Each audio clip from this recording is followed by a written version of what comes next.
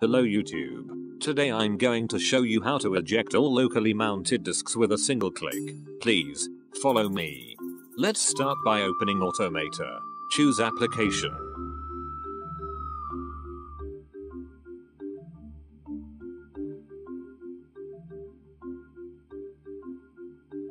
Now type script in the search panel and choose Run Apple Script.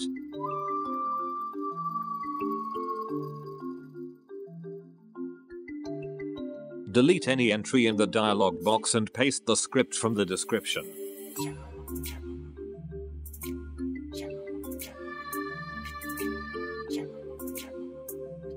Now go to File and choose Save and give it your chosen name and desired location.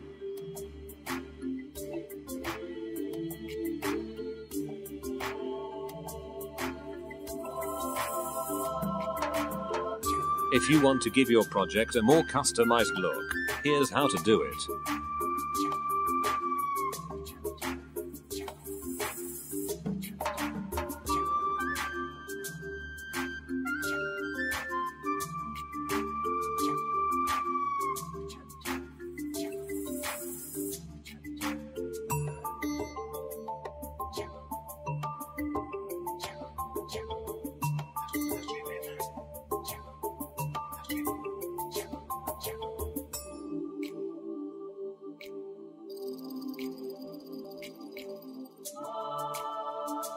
Now let us test it.